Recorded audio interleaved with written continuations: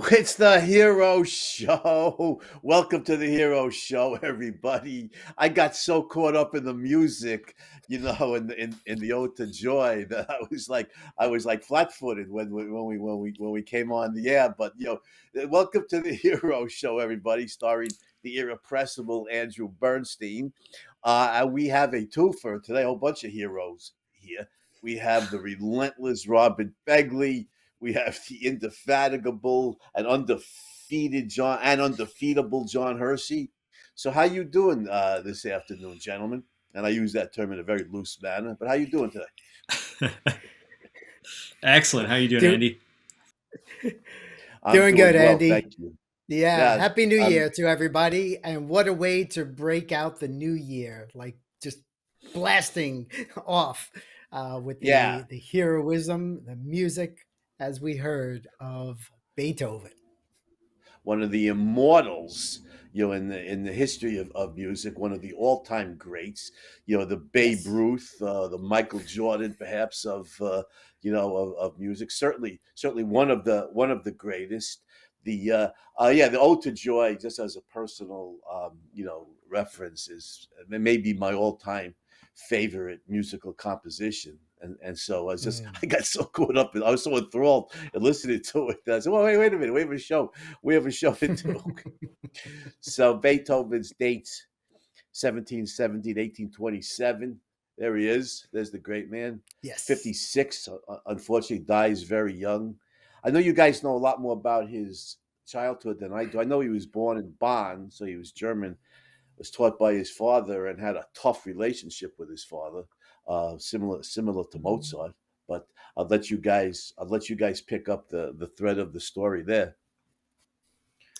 Yeah, I think actually Mozart's relationship with his father, at least early on, was a lot more amicable than was Beethoven's with his father early on. I think Leopold Mozart was just a better human being than Johann Beethoven was. Mhm. Johann Beethoven was definitely inspired by Leopold Mozart's, demonstration of what could be done, molding a child from a very early age to be a virtuoso, to be a prodigy. And he had a similar idea in mind for young Beethoven. So Mozart was what, 14 years older than Beethoven. So by this point, Johann, who was a court musician in Bonn, had sort of seen Mozart's star ascend and saw what was possible. And at first he was his son's teacher, and then he hired multiple other teachers. There was one by the name of Tobias Pfeiffer, who was sort of his dad's drinking buddy, also a bit of an insomniac. And they would wake up Beethoven, he was 5, 6 years old at this point, wake him up in the middle of the night and force him to come to the piano and play.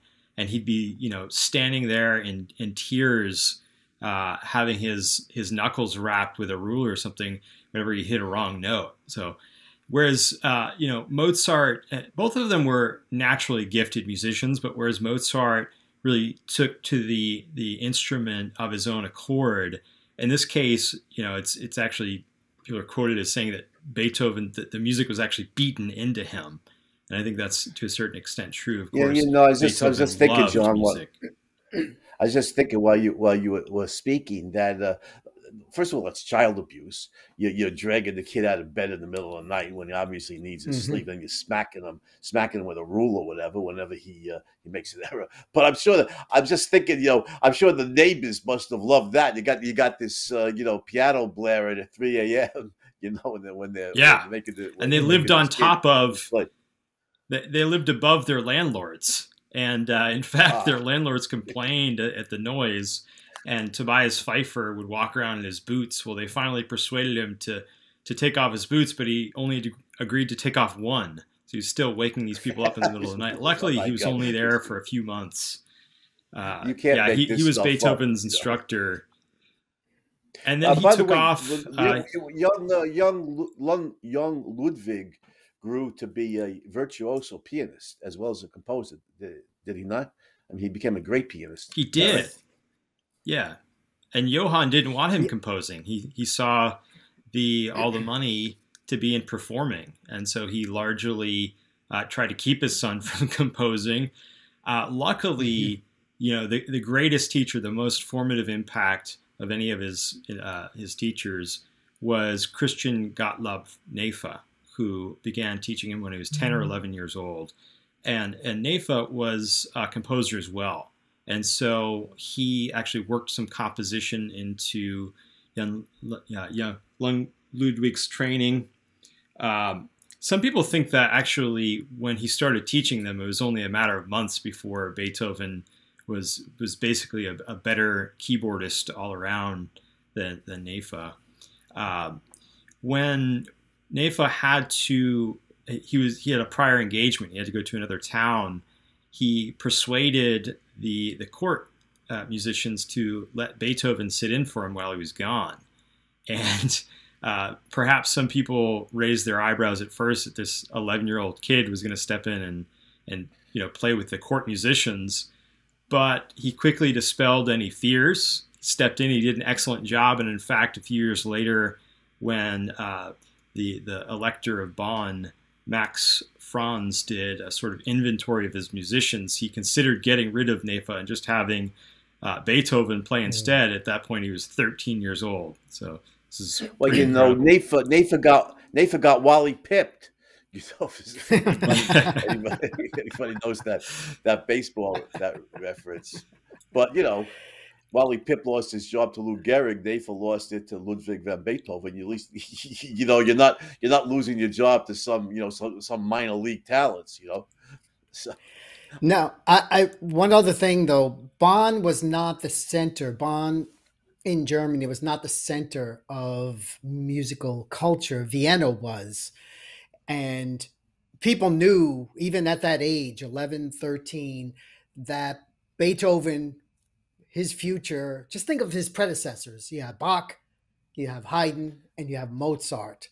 The talent and the creativity that he's inheriting and ultimately aims to surpass. So seeing his talent, and each of his teachers saw that, and Beethoven liked it. Here's the other thing, is that he liked playing music. He loved music. He knew that would be his future. And the era was changing too. If we bring the context of the Enlightenment, the nobility and the structure of the system, there was an emerging middle class. As John mentioned about the idea of him wanting to compose, he saw that as a means of income, which prior, his father didn't see that. He didn't see that. He thought it was in performing and eventually teaching too. So that's just a little more of a background here about Beethoven's youth and how it would affect his future. Yeah. Well, fortunately, Bonn was a relative. Go ahead, John. Go ahead. I was going to add to that. So Bonn was definitely a backwater, musically speaking, but it did have the seat of the elector, and that was pretty important. Also, you mentioned the Enlightenment. Neefe was a Calvinist. He came to a largely Catholic region and was able to earn his seat as the court organist within a couple of months, very, very quickly. So obviously he was extremely talented and was a huge musical influence on Beethoven. But as importantly, he was a devotee of the Aufklärung, the German Enlightenment. And, Beethoven his home life was not very good. He loved his mother, but his father was degrading. He was a drunk. Really just all around terrible human being, and got worse as the years went on.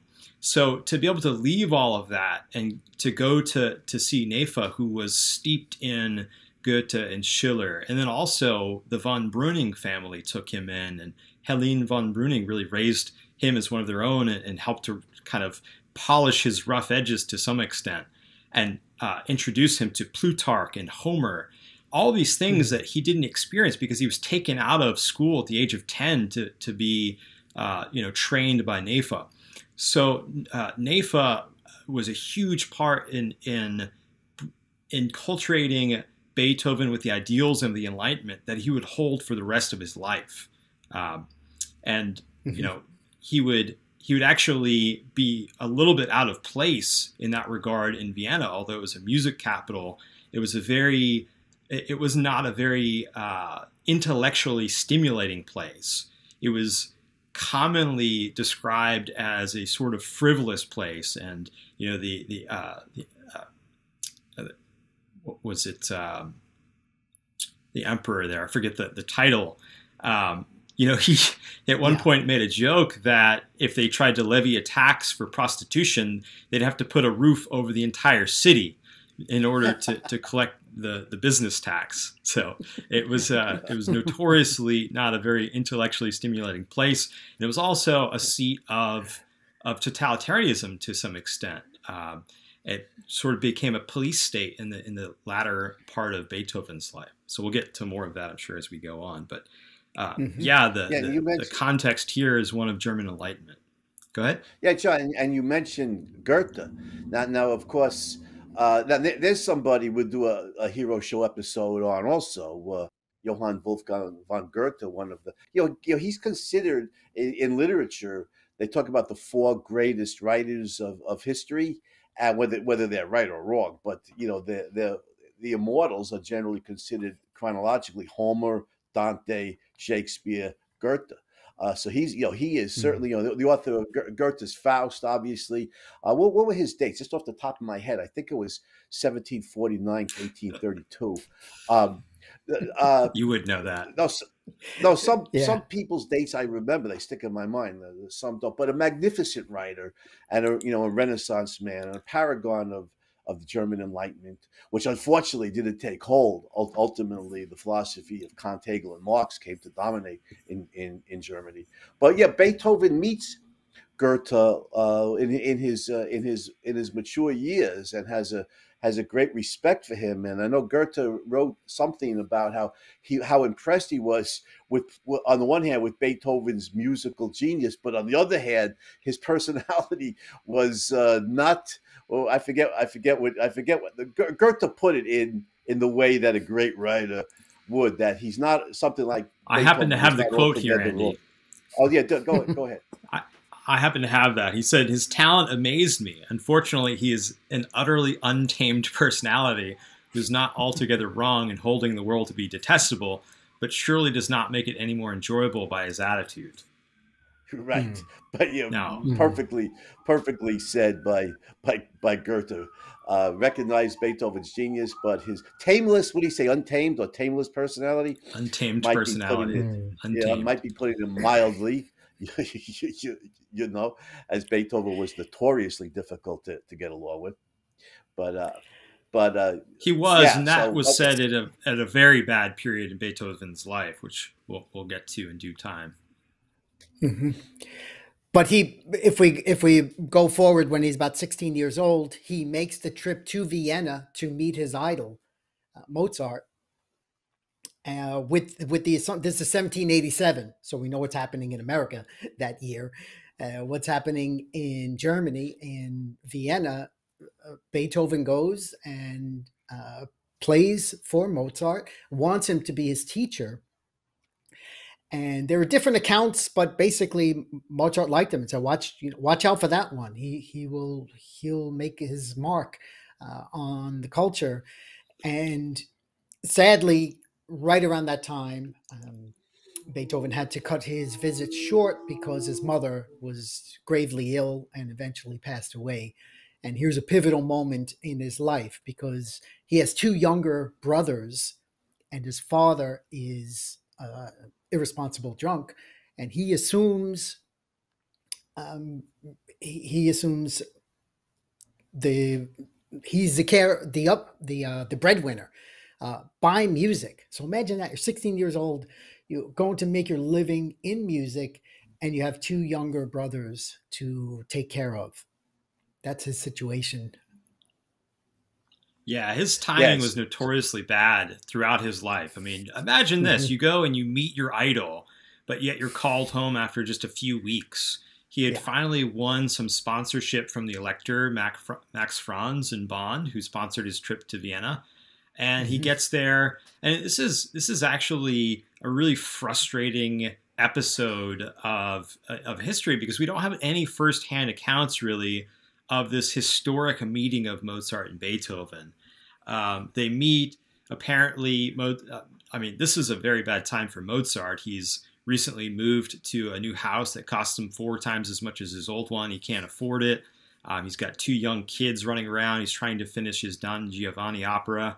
And, here shows up this kid, essentially, 16 years old, who, some say wasn't quite as good as Mozart was at that age. Some say he was a little better.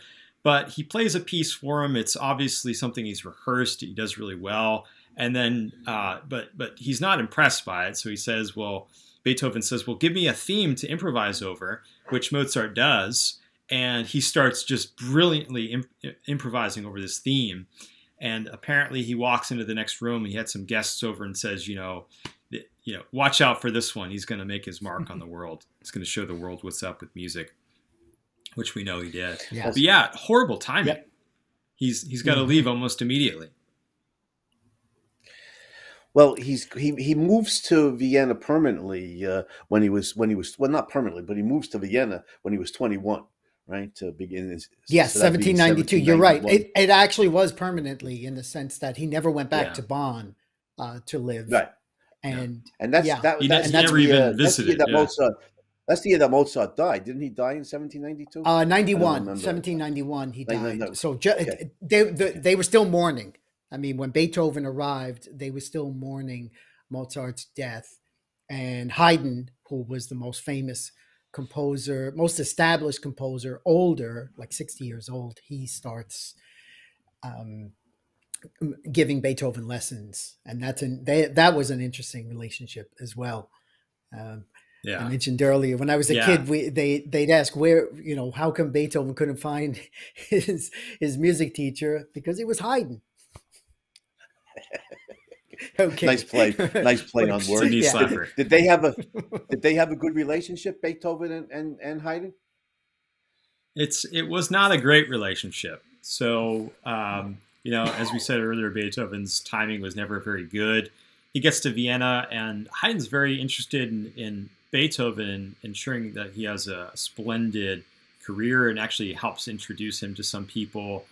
But he is trying to finish up, I believe it was 5 or 7 symphonies that he had promised to people in England. He had a trip planned to go back to London to deliver these. And there was some talk of perhaps Beethoven actually accompanying him to London. However, he spent that first year teaching Beethoven counterpoint, and counterpoint at that time was sort of on its way out in music. It was sort of considered old-fashioned. But both Mozart and Haydn really demonstrated how important it was to music. So Beethoven is excited to learn counterpoint, except for the fact that Haydn is not very detail-oriented when he's correcting Beethoven's assignments. And so Beethoven realizes this. He doesn't like it very much, that Haydn's obviously not paying very much attention to his work. And this trip is still being sponsored by the Elector back in Bonn, who wants to see some finished compositions for all the money he's spending to have Beethoven there. But that doesn't really happen, since he's working on these counterpoint exercises. Beethoven gives Haydn some compositions he had actually composed back in Bonn to send back to the Elector. The Elector, who was no fool, he was actually an amateur musician himself, had heard these things before, and he writes back saying, what are you trying to pull one over on me? And this really deteriorates the relationship between Beethoven and Haydn to a certain extent. And so Haydn leaves for London by himself. He sort of hands him off to another counterpoint teacher. Beethoven continues his studies. But Haydn's departure also opens up the possibility of Beethoven then becoming the best known musician in Vienna, which he quickly does. Yeah. And also his originality. One thing, Andy, that they clashed about was Haydn was the old guard. He was the classical era. He was the height of the classical era. And Beethoven has his own ideas, and they're not the same. So yes, he learns the counterpoint and the technical chops, so to speak, from Haydn and Mozart, but he's his own man. And one of the things we have to mention, Beethoven's independence. He was as independent a musician as there ever was, and he had his own vision, and he was not going to conform to the prior, this lineage of Bach, Haydn, and Mozart. He wanted to push forward with his own vision. And at that time, as John set it up, Vienna was the place for that. So he starts to establish himself as not only the best musician, but as a composer, and eventually as an incredibly innovative composer. Now, I always loved Beethoven's piano music, the piano sonatas, which, I think are very beautiful. I know Beethoven's career is often by musicologists is divided into, they say it's divided into three sections. So when was he composing, his this beautiful piano? Which era was this, or was it throughout that he was composing this beautiful piano music? And so he gets to Vienna and his gets to Vienna obviously in 17. Very, 17. Sorry. What, 92 maybe? 92. Yeah. He gets there in 92. By 94, he's sort of set his New Year's resolution, so to speak. He says in 1794 he wants to become the whole man. And what he means by that, he's already established himself as the greatest pianist, the greatest virtuoso musician, in fact, in Vienna by this point. He's passed around to different salons by aristocrats. He gets there, he actually has this incredible hookup. His friend Count Waldstein back in Bonn introduces him to his distant relative, whose name I'm going to forget right now, Prince Lichnowsky it was. And he goes and he's actually living in the home of Prince Lichnowsky, who's probably the greatest patron of the arts in all of Europe. And Lichnowsky is, putting him through his paces in various salons. He actually sets up a European tour for him. Beethoven goes and does the rounds through Europe. He ends in Berlin, where he performs for Wilhelm II, the Emperor of Prussia at that time, and knocks the socks off of Wilhelm. Absolutely loves him. In fact, he tries to offer him a job to stay there permanently in his court, and Beethoven refuses. He says that he couldn't possibly live among such spoiled children who would weep at his piano playing. He doesn't know how to take the compliments very well. And but it's really in 1795. I remember reading once a long time ago about Beethoven. He had some tiff with some, I don't remember which prince it was. And he told the guy, he says, you're Prince so and so by virtue of birth, but I'm who I am because I'm Beethoven, or something like that. He told the prince. So he actually. I have the quote here, Eddie. There have been and will be many thousands of princes, but there is only one Beethoven. Okay. That's actually nice when the French had occupied Vienna, and he was very resistant. I mean, we could talk about what's also happening in that era is the French Revolution, which pivotally shifted all of Europe, and the rise of Napoleon, who Beethoven initially liked and admired and wrote a symphony for him, his third symphony, and then came to despise because Napoleon was a tyrant. Yeah. We should mention one political point here, because you guys mentioned the Enlightenment, and you could see the Enlightenment influence here. The refusal to kowtow to the aristocracy. The rising liberalism in the true meaning of that term, the support of liberty and individual rights. And Beethoven was certainly aligned with that, with the liberalism in politics and the anti-monarchy, anti-aristocracy. And he expressed his contempt for the aristocracy when he felt it. So, but the princes still had power back then. So I mean, that takes some gumption, as you put it, to tell those kind of things to the prince of the realm. I mean, this is before the Council of Vienna, right? This is, but I mean, the aristocracy still had power then. So You're right. And Andy, just on that note, on the quote, the scene that you're talking about, the prince had actually demanded that Beethoven perform for him, kind of like a monkey, like a servant. And Beethoven Right. refused. And that was how he ended the discussion by saying, there will be many thousands of princes. There's only one Beethoven. I am who I am. And again, his assertiveness, his independence comes through as a person, despite whatever people might have thought of him. And he didn't get along with anyone. I mean, there's nobody he got along with. And that's certainly a character flaw, but a part of his, if we look at his background, his upbringing, it's very unfortunate. But also a part of his independence was the fact that he, marched to his own beat. And that enabled him to be so. That was one factor in his creativity as well. Yeah, how he dealt with people and manifested his independence.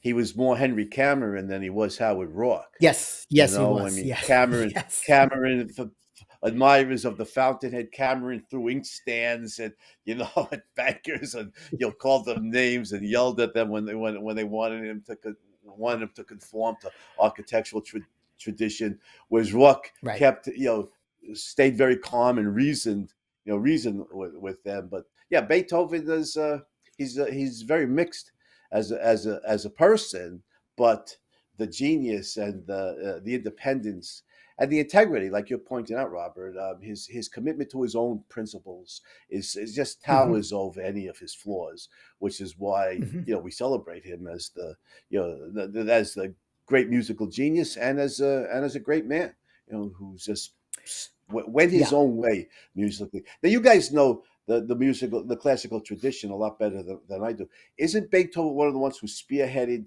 the germinating romanticism in music? As opposed to the classicism that you were talking about of Bach, Haydn, and Mozart. Yeah, to some extent. So you're talking about the musical periods earlier. And the second period, the middle period, is often called Beethoven's heroic period. And, sort of one of the works Hmm. kicking off this period was that Eroica Symphony that was initially dedicated to Napoleon Bonaparte. When Beethoven found out that Napoleon had crowned himself emperor, he famously scratched out the dedication to Napoleon so hard that he actually tore through the page. He was very ambivalent toward Napoleon after that. He actually sort of went back and forth and eventually dedicated it to the memory of a great man, Yeah, realizing that Napoleon was when not Napoleon was still alive. When Napoleon was still alive, Yes. right? He Yes. dedicated it to the memory of a great man, as if Napoleon had died. Again, exactly. showing some courage here, given that Napoleon was a menace. Yeah, well, Napoleon's a Hmm. very mixed case, but I mean, he's certainly a menace to could have been a menace to Beethoven in Vienna, since Yeah. the La Grande Armée defeated the Austrians soundly, right, a number of Hmm. times. Yeah. I would say that the event that most kicks off this period for Beethoven and with it, in a sense, the Romantic period, was his travel to Heiligenstadt, which is a suburb. He went out basically to the wilderness for a while. He finally got some sound advice from his doctor. So where I left off earlier was that he had done this concert tour, and well, he was basically on top of the world. And musically, his compositions preceded him. People started to understand and admire Beethoven all over Europe. And it was at that very moment when he was on top of the world that tragedy struck, and he began slowly, progressively over time to lose his hearing.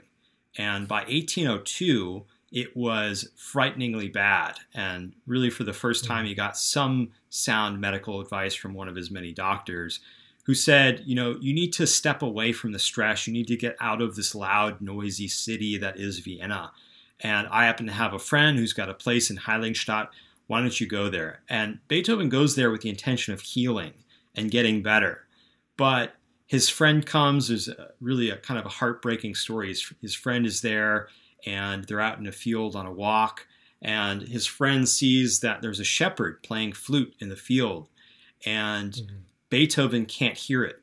And he stands there and he walks back and forth and he gets closer and he walks back further away, and this goes on for about 30 minutes, and he comes to the conclusion that he's just not going to regain his hearing. His friend is hearing this, beautiful flute wafting through the breeze, and he is not.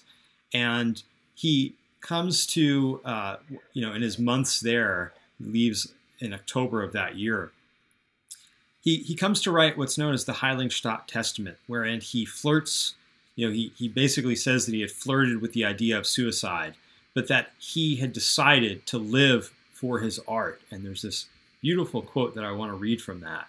And he says that, should there exist in the world any man as unfortunate as I, let him comfort himself in the knowledge that, as I have done, he too can accomplish everything that is within his power and be elevated into the ranks of worthy artists and great men. And so he comes to terms with his growing deafness and decides that he's still going to do whatever he can in his power. And when he returns to Vienna, not long after that, he tells a friend that, I'm not satisfied with the work I've done so far, and from now on, I intend to take a new way. And this new way is, this is him saying, okay, well, and he never decidedly breaks with classical music. He's always inspired by Haydn and by Mozart, but he also has his own vision of what music can and should be. John, let me jump in here for a second, and and you get back to the classical romantic issue in Beethoven. But just think of the tragic irony here of the man who would compose beautiful music for the world to hear, but who could not himself hear it. I mean, just think of that. It's almost Greek, It's like it's the gods, or Hugo-esque. The gods punish. Yeah, right. The gods punish somebody for some great genius for his hubris, that because he was such a great composer, he thought he was equal to the gods. So they punish him by making him deaf, so that he can't hear, the beauty of his own music. I mean, the tragic irony of that. And before you continue, John, I found this quote from Beethoven. He told a friend, when he's wrestling with the horror of the great composer and the great pianist. I mean, he can't. He continues to compose, but he can't perform in public anymore, right? He can't play the piano in public. He can't conduct because of the disability. But he told a friend that he was determined to, quote, seize fate by the throat. It shall certainly not crush me completely, unquote.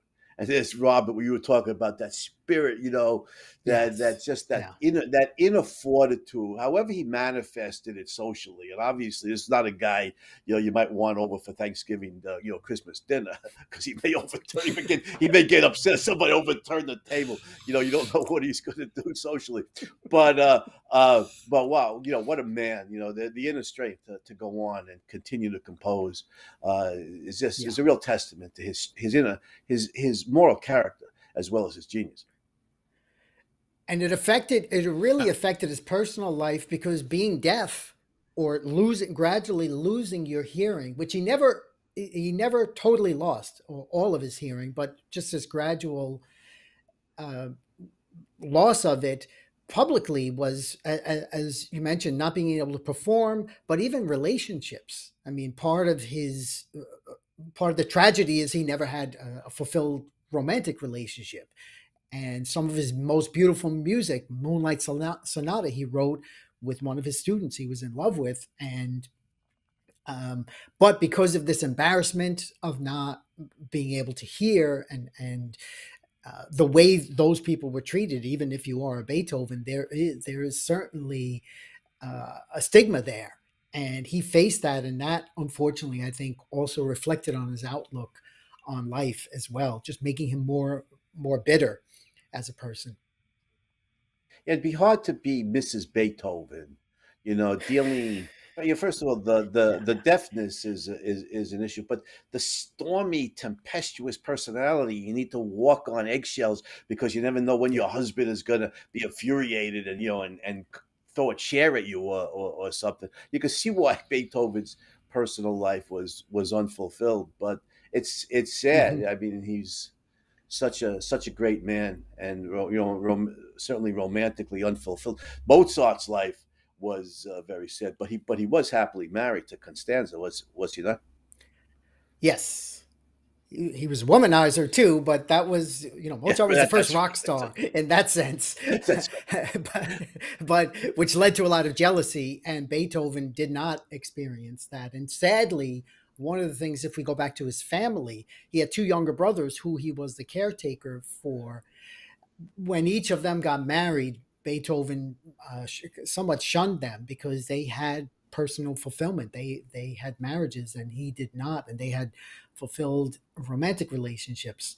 So sadly, that was a factor in his life. But as if we move on to his symphonies, I think that is, the Eroica, I think it's groundbreaking. It's longer than any other symphony ever was. So now he's even changing the dynamic, the length of a symphony and the structure of it. And there's a violent element that didn't exist before. And, constantly we're hearing these themes. It's hard to describe in words because it's better to just, to hear these things like we heard in the Ode to Joy.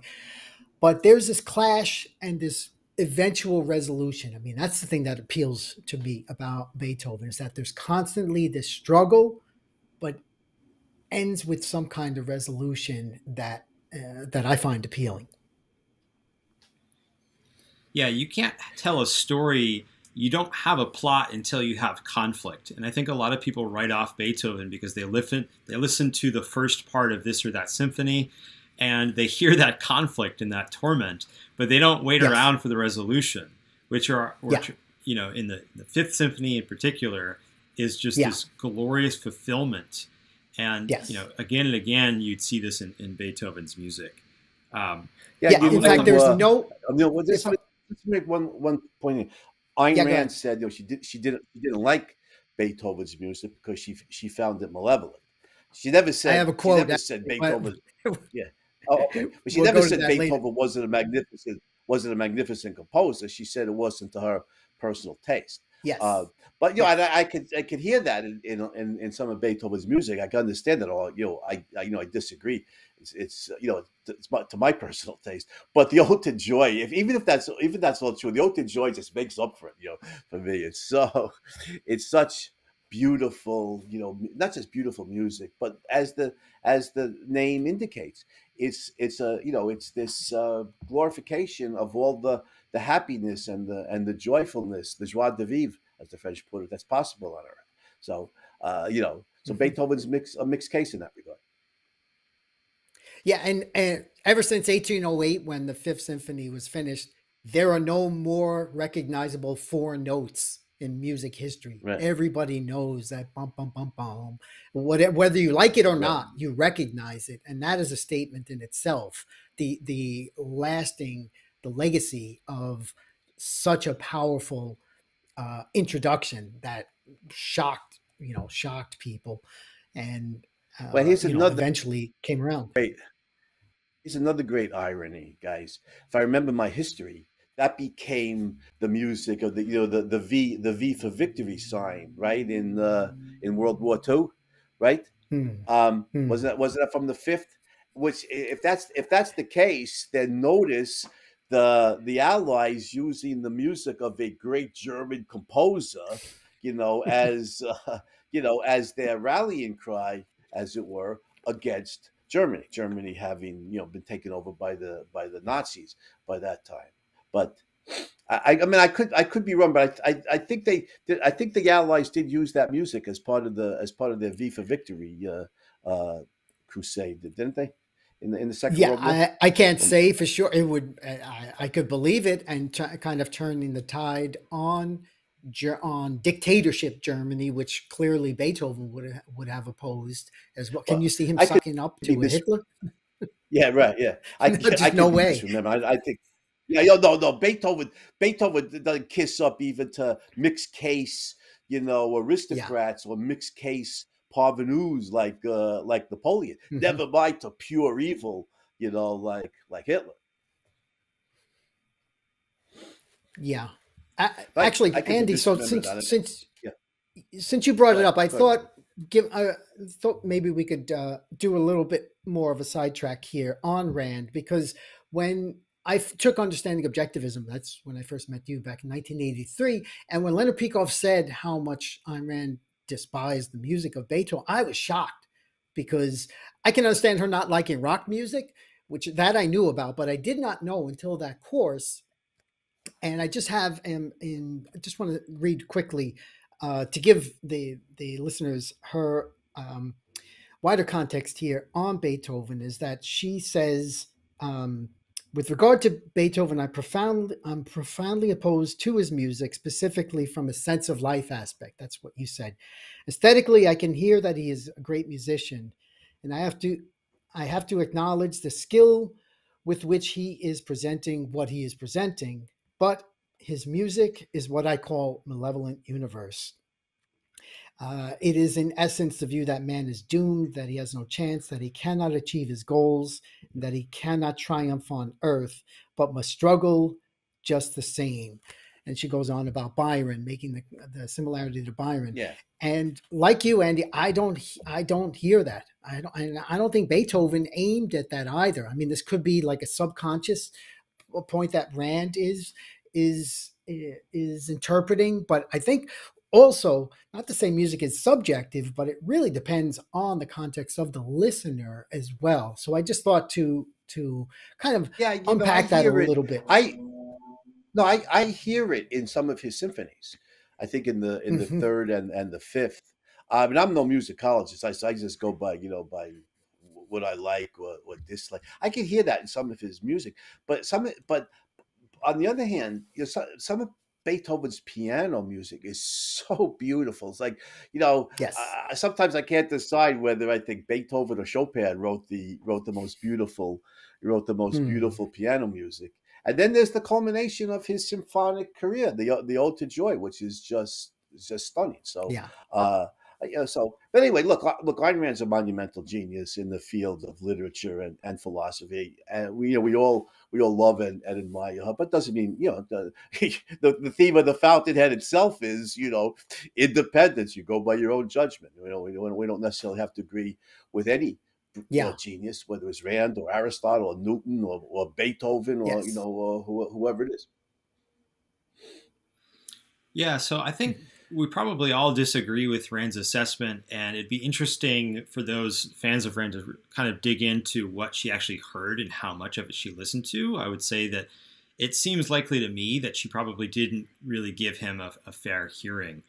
But to bring this back to the question of Beethoven as a sort of transitional character between classicism and romanticism, I think this is important, that when the Romantic period really began to take off, actually Beethoven really rebelled against a lot of the new standards in Romanticism. He rebelled against, for one, the sort of mysticism that infused many of the Romantic works. He was never a very religious person. He made some references to God throughout his life, as was common in this day and age, but not a very religious man.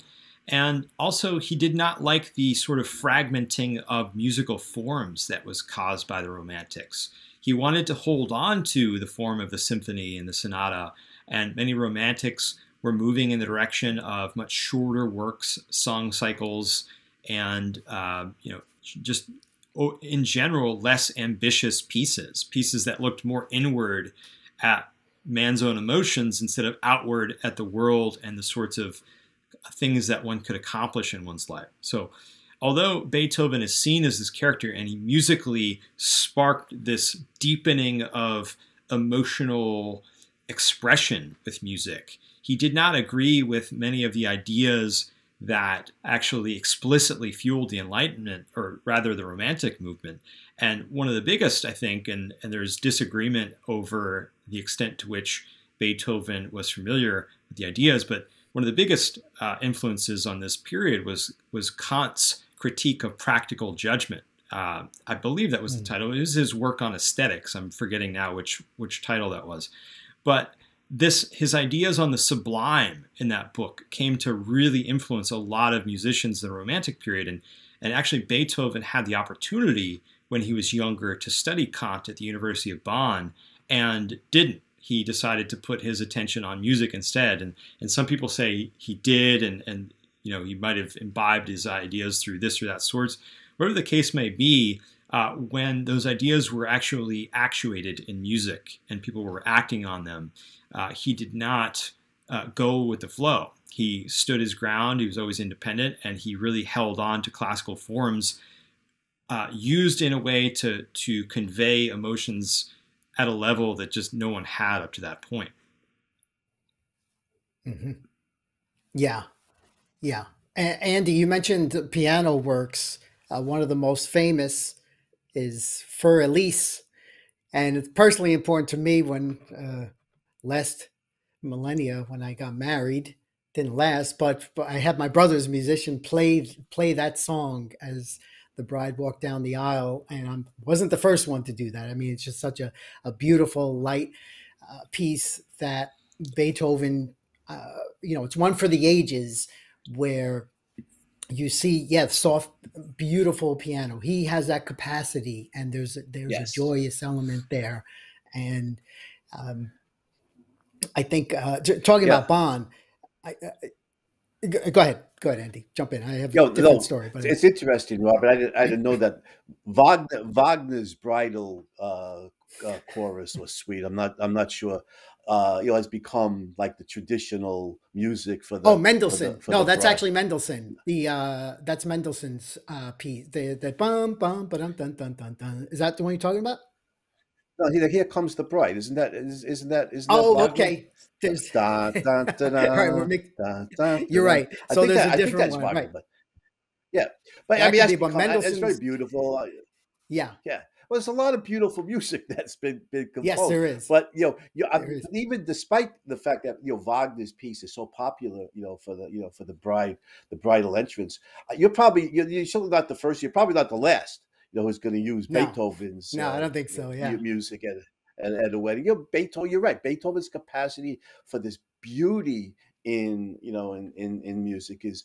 I listen to Beethoven's piano music, and I think he's the greatest. And then I listen to Chopin. And no, he's the greatest. And I can't I go back and forth on who wrote the most beautiful piano music, but that's like trying to decide whether you want to start your baseball team with Babe Ruth or Willie Mays. I mean, you can't go wrong. You can't go wrong. You can't go wrong with either of them. So there's just this very, you think of Beethoven, you think of these crashing symphonies and power, and I hear that conflict that Ayn Rand is talking about that can be interpreted as malevolent. But then it's too easy to lose sight of the fact of the very gentle touch he has in his piano sonatas. Mm-hmm. There's just the very delicate beauty of them. Mm-hmm.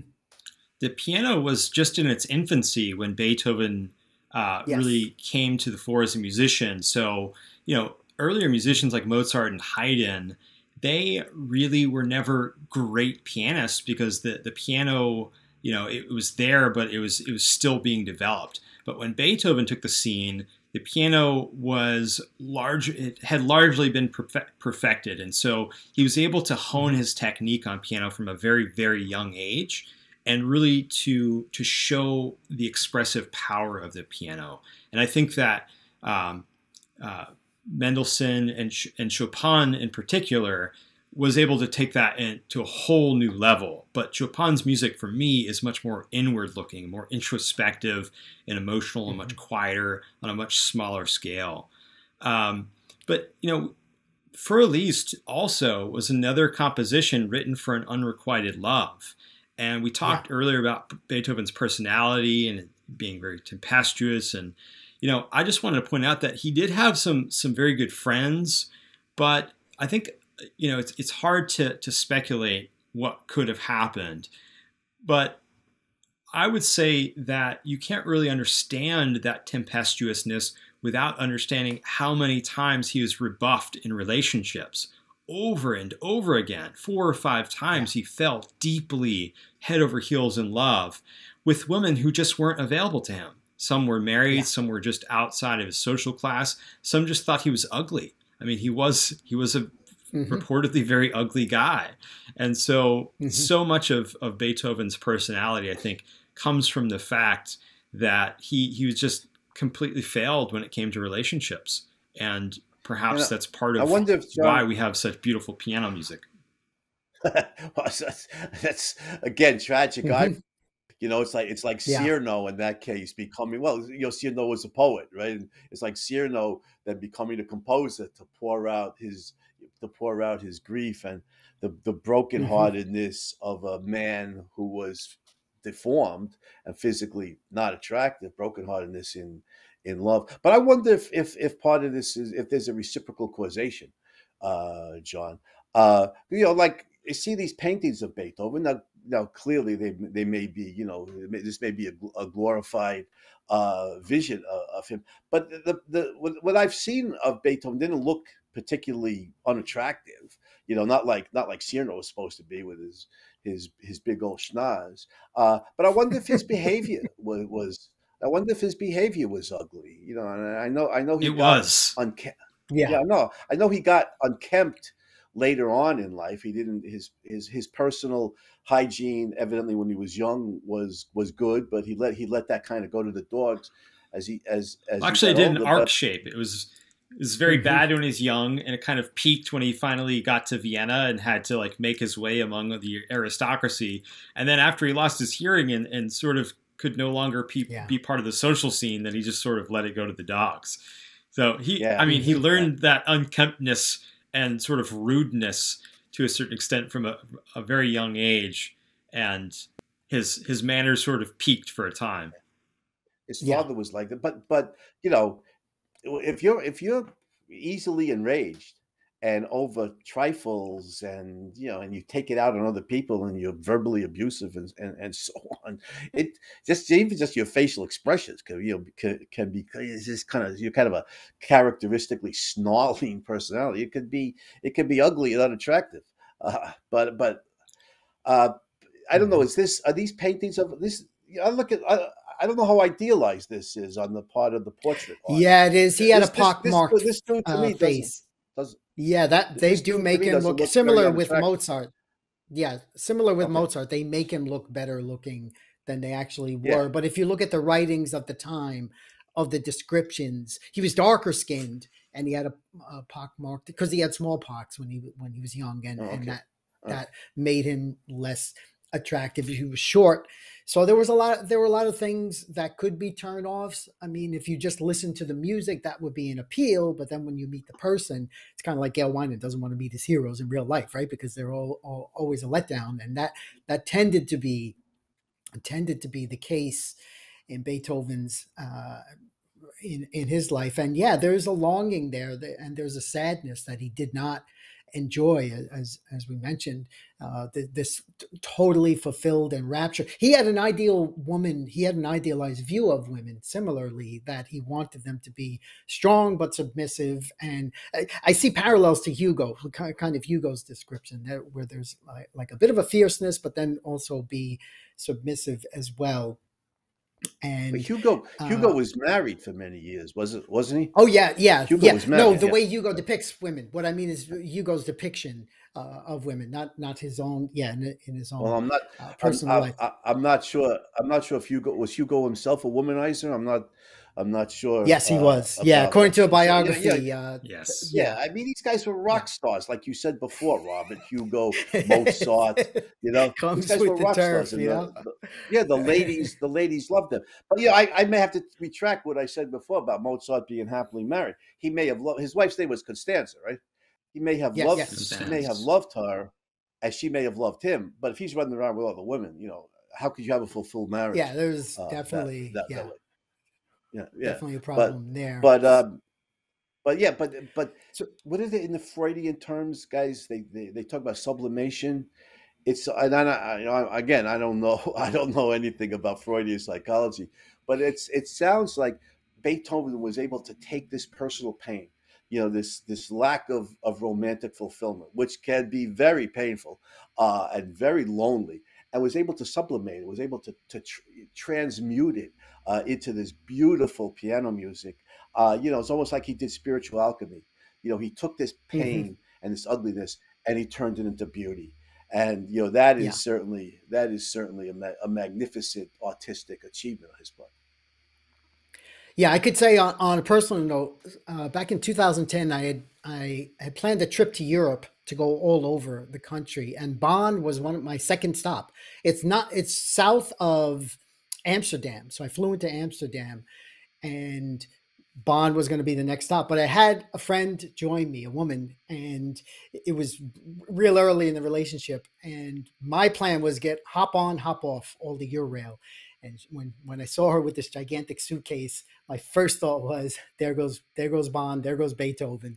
So we went to Cologne, which was the next town south, which is very historical. But I missed my chance there to have like some kind of firsthand account.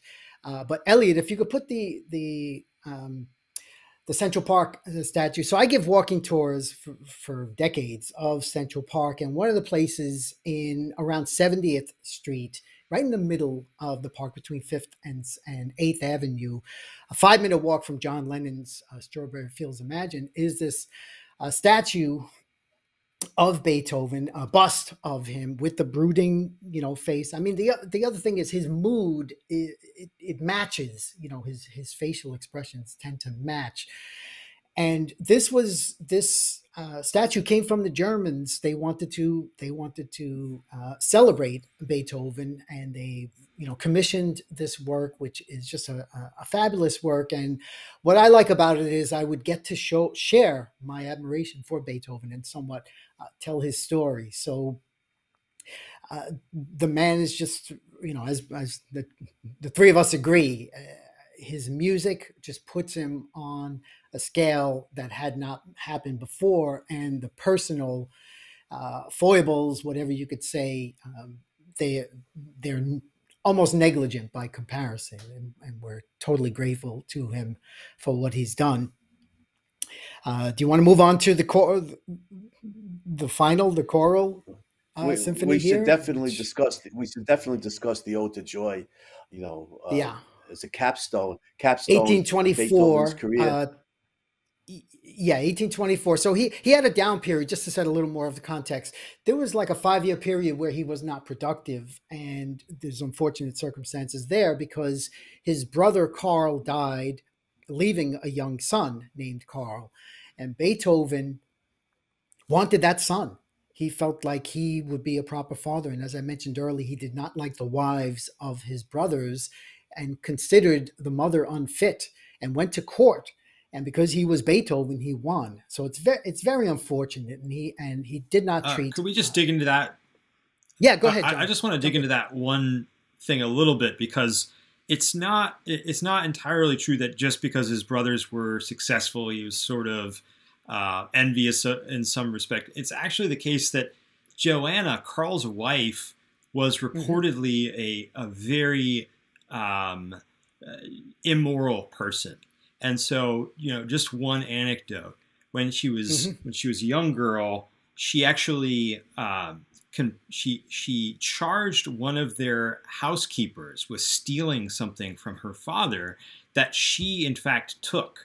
And this case went to trial, and it wasn't until on trial she was forced to contradict herself and tell the truth that in fact she took this thing. And apparently her father said, I'm not going to give you any money, because she wanted allowance as a young girl.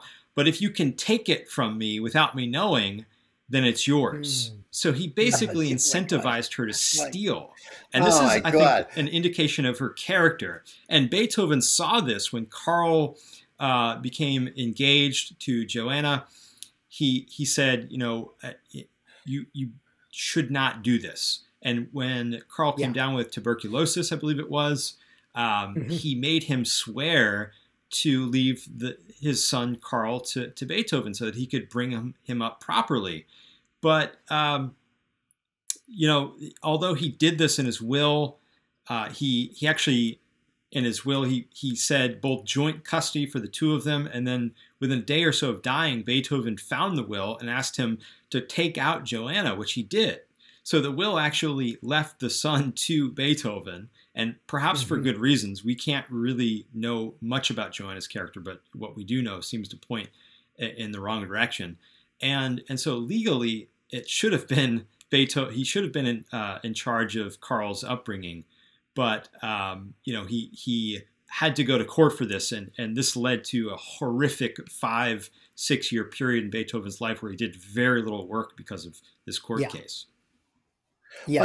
So let me get this straight. So Joanna, she smears this poor housekeeper, smears her name all over the place, and she's only the housekeeper's only vindicated at trial. You feel, you definitely empathize for the innocent girl whose name was besmirched. But so I'm thinking from what you're saying, Joanna sounds like she's not a great mother for the young kid. But Ludwig van Beethoven as a father, I mean, he's a genius. He's a genius, and he's a great man in many ways. But I don't know that he sounds, with what we know about his personality, doesn't sound like he's really fit to be a loving, father to the kid. So sounds like young Carl was caught between a rock and a hard place in this instance. Well, let's recall that when Beethoven's mother died, when he was 16 years old, he was largely in charge of bringing up his two younger brothers. Okay. Right. And, he certainly developed as a person throughout his life, and for many reasons, the failures in relationship, his lost hearing, he really went downhill. But, at least in his mind, at some point, he was a capable person of bringing up children in a responsible manner, and at least had a better moral character than the woman who otherwise would be bringing up Carl. So I think that's important context, because I don't think we should impugn Beethoven, 100%. I think there are definitely failings here, and the way that he acted toward Joanna in this whole this whole situation was pretty horrific. But I think he had some legitimate reasons for worrying about Carl being brought up in that household.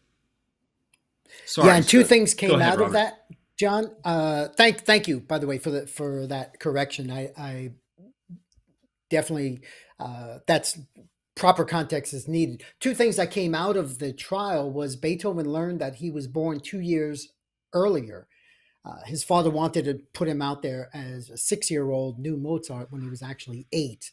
And Beethoven never knew that. They didn't have birth certificates, as they went by the date of baptism back then. And similarly, he thought he had royal lineage. He thought he was like the bastard child of some famous noble person, and also he found out that no, that wasn't the case either. So there's another irony, Robert. There's another irony, Robert. Beethoven, who's so contemptuous so often of the aristocracy, I know, who fancy themselves the bastard scion of an aristocrat. His life is filled with ironies. Yes, it totally is. But we get to the ninth, the culmination. Never in symphony history was there vocals as well, but he decided, I'm going to change this. The length of it was longer, 70 something minutes. In fact, I think when they started, people who remember CDs, when they started recording CDs and producing them, they went with the time length of his Ninth Symphony. That was why CDs are like 75 minutes long. That was the bar that they actually. Oh, is that right? I didn't know that. Yeah. Mm-hmm. One of the ways that he still influences the culture to this day. Really. Mm-hmm. So how was the ninth? How was the ninth received? Oh, there's one concert. There's an entire book about it called Beethoven's Ninth, and 1824. May of 1824 was the one performance he was at. And like most of his other works, some people embraced it initially. It was far ahead of its time. They didn't know what to do, but the crowd burst into applause. The film Immortal Beloved, which we haven't talked about, shows him there, and he has to turn around to recognize the thunderous applause because he can't hear. Yeah. Right, he can't. Yeah. Right. Mm-hmm. Again, the sad irony there. Yeah. But it is joy. I mean, it is, from Schiller, right? He took the text of that from Schiller's work with that title. And as you say, Andy, it's, potentially your favorite piece of music. It's embraced, across the globe. I mean, people know the Ninth. It is the height of human you know, potential. You know, it just has that reach that you want, and Beethoven consciously struggled, you know, sought that, wanted to write it, even though now he was near the end of his life. He only lived 3 more years, and his hearing was, you know, it was just really really bad at that point. And Yeah, we see at we this see point, Beethoven. Let me just make one last point, John, because I've seen these flash mobs on YouTube. You know, and it's really beautiful. You know, some lone violinist in a square in some European Yeah. town playing. You know, starting to play the Ode to Joy, and a few people come to watch and listen, and then another musician comes out, and a few more people show up in the audience, and eventually you have a full symphonic orchestra blaring out the Ode to Joy to a big mob, you know, and it's just a beautiful sight, you know, and to see how, you know, the beauty of the music, and to see how many people still love Beethoven to this day, Mhm. the influence he still has, you know, to draw a crowd, the ability to draw a crowd. Uh, you know, Mhm. so I'm sorry, John, what were you saying? well, I'm not myself a music historian, but many music historians say that the Ninth Symphony was the greatest musical achievement in history. Because if you think about it, it Yes. revolutionized the symphony. It was this long, complex symphony with this glorious ode to joy as its ending section. And think about the circumstances under which he composed this. He began it in apparently it was in his thoughts from his young days all the way up until it was, performed in 1824. Um, but by this point, he was only hearing like low rumbles and loud, sharp percussive sounds, and he had all Mhm. sorts of ear trumpets and things to try to bring the vibration into his ear, but he really couldn't hear. So this symphony was composed in his head, and this is one of the ways in which humans differ so much. It's in this ability to have what's called this auditory memory, this Mhm. musical audition, and hear something in one's own head. And Beethoven was able to compose an entire symphony that he wasn't able to hear in his head, more or less, without barely being able to hear anything else. And look what he did. So, we talked a little bit about Mozart earlier. It's just this horrible twist of fate in history that we lost Mozart Mhm. at 36, 30, 36, 35. Yeah. Beethoven began losing his hearing at 28, and slowly, progressively lost it. But the amount of music and the accomplishments that he was still able to achieve thereafter, it's just this incredible musical achievement, and perhaps, as the music Mhm. historians say, one of the greatest in history. Without a doubt, Yes. and Yes. I think that makes a nice wrap for Mhm. us.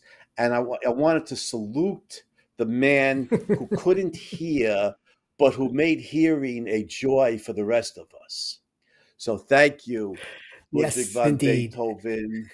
And may you all have a heroic day, and for all of us seek to lead a more heroic life and take fate by the throat, like Beethoven told his That's friend. right. You're not going to let it crush me. I'm going to, make my life turn out the way he did. And despite all the heartbreak and the pain and the suffering, the body of work Yeah. speaks for itself.